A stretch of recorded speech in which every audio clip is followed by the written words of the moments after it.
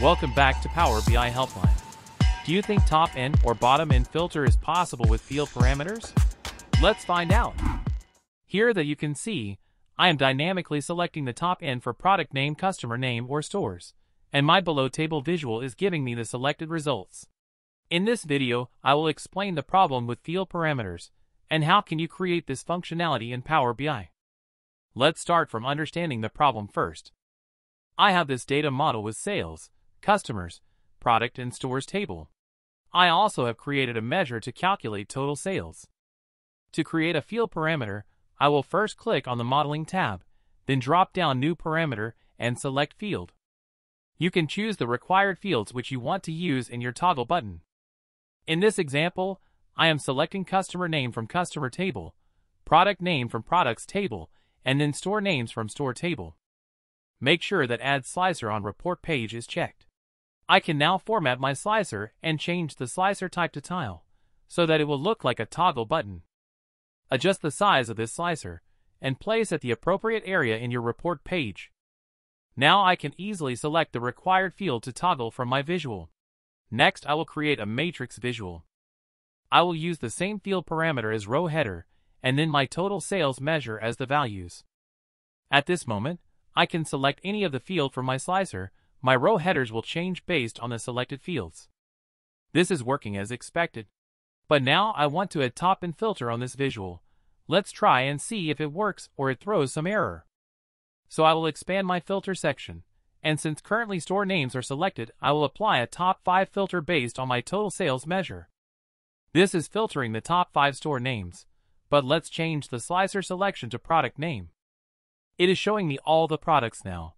And if I will try adding another top-end filter for product names, it will not allow me to do that. So how to solve this problem? Now we will not only solve this problem, but we will also add another slicer, where we can dynamically choose our top-end numbers, and then filter our visuals for the selected field from our slicer. Let's do that. I will create a new DAX measure. First of all, let's check what is the format it uses for the selected fields. I will use selected value function, and then use parameter field from the parameter table in its argument. As that you can see, it is giving table name and the column name for my field, and it will change based on my selection. I need to use this as text values inside my measure for validation, and then I will create the rank based on these selections. So at first, I will use switch true logic, and then one by one I will validate the slicer selection.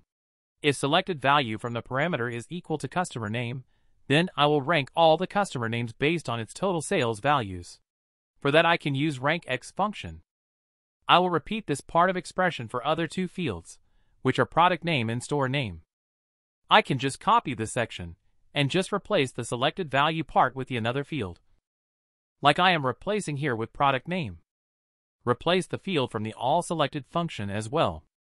I can do the same thing for store name as well in similar way. This measure will just create ranks for the selected fields. Alright, now if we'll use this measure in my table visual, I will see that ranks for each of my fields value, and even if I change the field for my slicer, it will calculate the rank for the selected parameter. To have a top 5 filter, I can now add this measure as visual level filter and select rank should be less or equal to 5, and my visual will only show top 5 fields based on the selection. As that you can see, if I select product name or store name, my visual is showing top 5 based on that.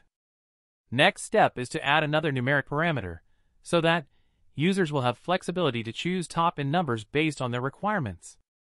Here you can mention the minimum and maximum numbers, including the increments. This will again add a slicer on my report page, where I can choose any number. If required, I can change the format to a list or drop-down slicer. I will choose a drop-down slicer style. Now I will create another measure.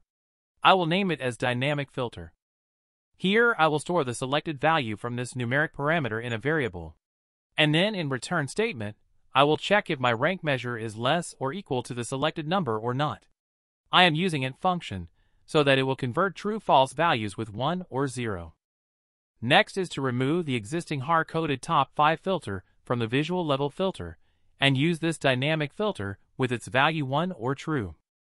Now I can dynamically select my end value for top end filter, and my visual will filter based on the selection. I can also change the fields using Field Parameter Slicer. There is still one problem, which is if I don't select anything it should show all the values. So I will change my measure a little bit. I can add this condition: if my slicer is filtered then only validate this condition, else give the value 1 on default so that I can see all the line items if nothing is selected. This functionality could be very useful in your Power BI projects.